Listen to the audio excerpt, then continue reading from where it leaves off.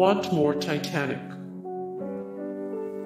Even though the RMS Titanic slipped beneath the icy surface of the Atlantic more than 100 years ago, people continue to be fascinated by it. Whether it be first-person accounts of what happened on board or historical analyses of the captain's decisions that fateful night, there is plenty to dig into if you are someone who is interested in all things Titanic.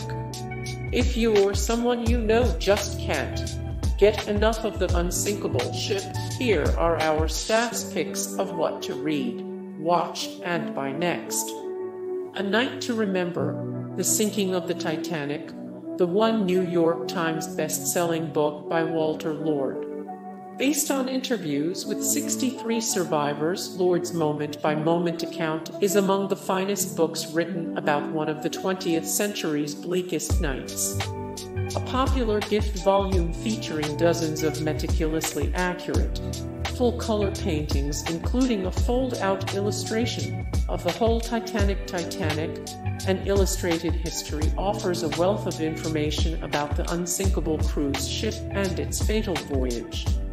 The History Channel's documentary Titanic: The Complete Story is ideal for anyone who really wants all of the details from that fateful night in a format they can watch and re-watch anytime.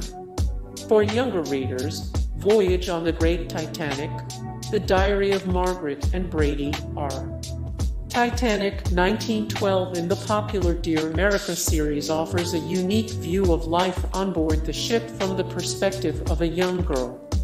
For the collector, miniature lover, and design enthusiast, there are rare photographic prints, scale models, and even Titanic trivia available.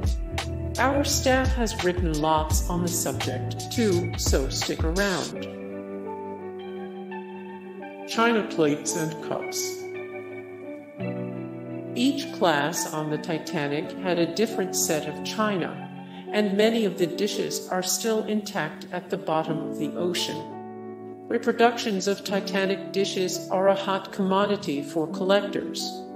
When some genuine recovered plates and teacups went up for auction with some other items in 2012.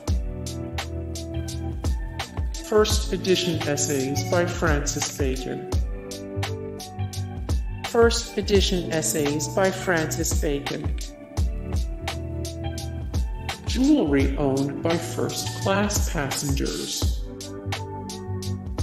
Jewelry owned by first-class passengers.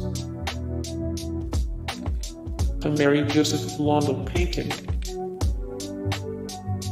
A Mary Joseph Blondel painting. 5 Steinway grand pianos.